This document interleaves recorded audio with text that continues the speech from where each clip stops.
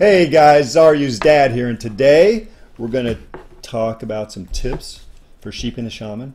We're also going to look at icy veining the priest and avoiding ice blocks before capturing the flag. So let's go ahead and take a look at that. Dad, what are you doing? Get out! Dude, I'm doing a YouTube video right now, man. Come on. Jeez, sorry about that, guys. My dad was trying to do the commentary for you guys today. But anyway, we are not capturing the flag because this is not a rated battleground. This is Ashramaine's Fall RMP versus Disc Priest, Feral, and a Marksmanship Hunter. This is Jungle Cleave here. So right away, we get CC on the Priest with that kidney shot into the Ring of Frost with the cross cheap shot onto the Hunter. But what I want to kind of focus this commentary, guys, on is playing around your win objective, right? Playing around what is actually going to win you games, not playing fancy stuff that you don't need to do, not doing strategies that you don't need, but really just focusing on that win objective, right? How you're actually going to take a win during that game. And that's what's really going to win you games as RMP, right? There's so many swaps you could do that are just pointless, and there's so many things you can do that aren't going to land you a kill, but at the end of the day, what is going to land you that kill?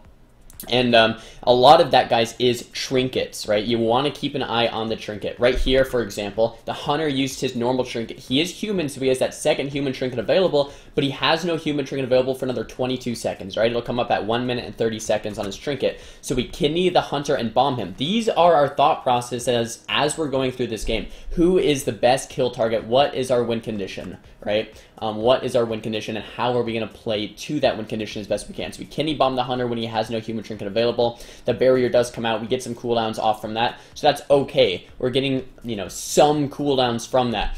So now we either can go onto the Feral Druid, we can go onto the Hunter, or we can go onto the Priest. The Priest has no trinket for 30 seconds because he just uses human trinket, something you want to keep in the mind. I sheep the Priest there, he does Death It or Premonition It, get a resheep onto the Priest, and we start to do damage onto the Feral Druid now. The Hunter is still an option, but he still has the human trinket available. The Feral's still an option, but he has trinket available. The Incarnation comes out, beautiful pain suppression by my Priest to keep me up alive during this time.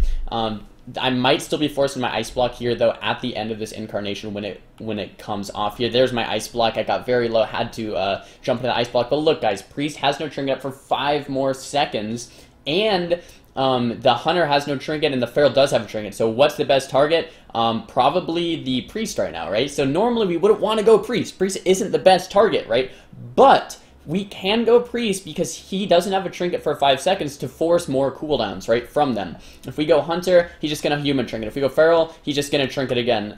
It maybe get that trinket, in fact, not even guaranteed. So the Priest, if we want to win around our win condition, is going to Priest right here. He doesn't have trinket for another 1.5 seconds here. We get them into that full kidney shot. He has trinket available right now, so we could trinket the end of that kidney, or he could hold it for the next. The Roar Sacrifice comes out, but this is the Orb, this is the Ice Nova, so much damage coming out. The Cold Blood, the Gormaz, popping that Rapture, so much damage onto the Priest, into that Bell of Silence, and the Priest does go down.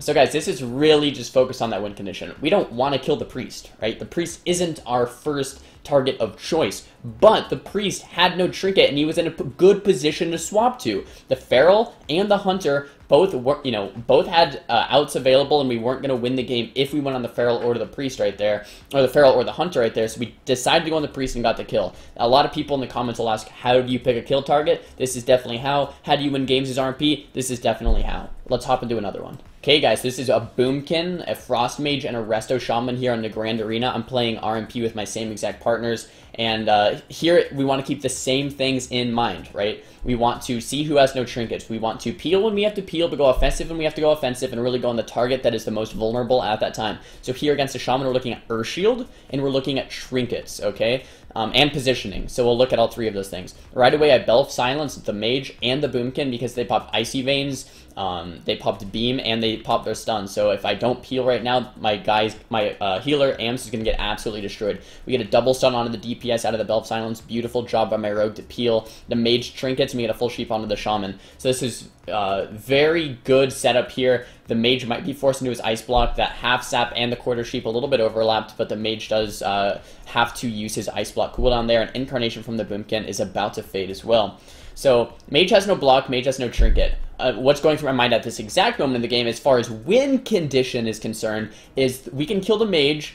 Since he's a Draenei Mage, he's not a human, he has no trinket, and he has hypothermia for another 14, 15 seconds, we have a kill window for a kidney shot and a smoke bomb onto the mage within the next 14 seconds before the next ice block comes out. That's what I'm currently thinking. Whether we actually do that or not is another story, and it looks like we're probably not going to do that because the shaman and the mage are very close together. So we talk about trinkets, we talk about earth shield, and we talk about positioning. Those three things are what you kind of want to keep an eye out for. Mage has no earth shield, he has no trinket, but he's, you know, kind of a bad spot. We kidney shot the shaman here. I go for the full ring of frost. I trinket the cyclone and get recyclone, so a little unfortunate. Mage gets pretty low here. He does have that second block available. He does have that earth shield. But now, guys, the shaman has no trinket and he has no earth shield. So the shaman is now a really good target to swap onto, or the boomkin as well. So they all have no trinkets. So we basically just don't want to go with the guy with Earth Shield, right? So right now we're hitting the mage because he has Earth Shield to kind of just bait that Earth Shield to stay onto the mage, but we either are going to swap to the shaman or swap to the boomkin because no Earth Shield and no trinket. That's definitely, you know, what we want to do here. And I want to talk about the setup kind of leading up to this next kill. We should win the game pretty soon here based on the current situation. So the shaman has no trinket. We get a kick onto the boomkin, a sheep onto the mage, and then a step kidney onto the shaman. Really nice cross EC right here. I popped on my orb, the Comet Storm, the Ice Nova. I counterspell the Boomkin on Cyclone as well. So the mage is in a sheep, the counterspell is on that Cyclone, and the full kidney bomb onto the shaman, and he does go down 100-0. So guys, the kill target, it keeps changing throughout the game based on Earth Shield against Resto Shaman's trinkets and positioning. I want you guys to keep that in mind when you're setting up your kills. The third and final game here for today is Windwalker DK R Shaman here on Tiger's Peak Arena. We're playing once again the same RMP, starting off the game in invisibility, kind of pushing in, and right away I want you to note that the shaman is playing troll, so if we did want to swap to the shaman, definitely not a bad target. If he's orc, he has that stun reduction, but he does have earth shield, so we don't want to open up into the earth shield if we can help it. A good opener here would either be a sap and a sheep, or a fear if we can't get the fear, or a ring of frost on more than one target, so we'll see what happens here. Ring of frost comes out actually on all three, so this is just like the dream opener. This is actually freaking awesome. So we're going to open up onto the DK. He's going to pop Icebound Fortitude. I get paralyzed as well from that monk before the Ring of Frost actually hit. Big Ebon Bolt, Icy Veins onto the monk, but he does reflect it with Karma onto me. So now I'm under pressure since that Karma Dot's about to go. Once these guys connect, I'm probably going to pop my Temp Shield defensively. Let's see what I do here. I get gripped and Pain's up trying to hold my block, but I have to. So instead of blocking, I might have been able to Trinket Temp Shield at high life and save that Ice block, but now I still have Trinket Temp Shield for the next go, and I did use my Ice block, and we used our Pain's up. So defensively, we're actually in a world of hurt. But this monk has no trinket. We could definitely go for a kill onto the monk because he has no trinket and no earth shield. So we could probably kill him in a bomb or something like that. We'll see what we actually do here. Getting damage onto the DK. We swap on. We get a full blind into the full sap onto the shaman, and we swap with a kidney shot onto the monk. The monk's getting very low, but he does get healed by those healing spheres, and the shaman does trinket link. So now we get Trinket Link from the Shaman, we get Trinket from the Windwalker with Karma. So the Windwalker and the Shaman are both kill targets. We swap onto the Shaman, he gets extremely low here, just a couple percent life, but he does pop his Ascendance cooldown. He's going to top himself back up, and now I have to Cold Snap, and I might be forced in my second block here, getting very scared. So the Shaman or the Monk, both potential kill targets right now in this game. But I want you guys to really pay attention in this next minute or two as this game goes on about who we're forced to go on and why, because that's what I really want you guys to understand.